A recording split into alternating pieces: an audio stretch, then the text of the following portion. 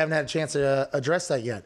It has come out now that the NFL has signed an 11-year, $110 billion media rights deal. Jeez. That obviously goes for the next 11 years or whatever. A lot of things happening in this. Amazon, a streaming company, has exclusive rights to Thursday Night Football. This is massive for the internet digital community. Congrats to Bezos, Amazon, getting Thursday Night Football to themselves. Yeah. Now, you'd assume with Amazon, the streaming service, if they're going to invest $1 billion into one game out of the week, they're probably going to invest more money into NFL content. And we'd like to let you know that we are an NFL content show. Oh, yeah. And it seems like you guys potentially have some cash over there. You can... Hey, we can talk about it if you'd like, but I'm pumped that the future is kind of appearing in the present in the form of a streaming company getting exclusive rights. I assume the next deal that's made, whether it's 7 years, I think a 7-year out is available in all these media deals they made. 7 years, you're going to see, you know, Google, Apple, maybe even Netflix is trying to get into podcasting, I guess, more Amazon. You're going to see a lot of change from the big name companies. Now, Fox, CBS, ESPN, NBC, all in the game for the next 11 years, all around $2 million, except for ESPN, that's like $2.7 billion. Not million, sorry, $2 billion. Sunday Night Football is $2 billion. I think CBS is at like $2.2 billion.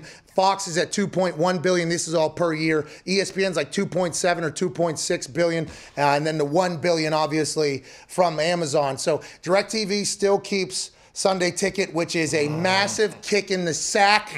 Raj, my commissioner, can we please get off the bullshit sketchy satellite so I can watch an entire game without being, you know, entire set of games without being tied to a system that is a fugazi that will let you down whenever, you know, maybe the sun gets tired and the clouds come out, all of a sudden you can't watch a game. Hopefully that'll change in 7 years. But congrats to the NFL finding a way to sign a $110 billion deal right on the other side of a worldwide stoppage in a pandemic.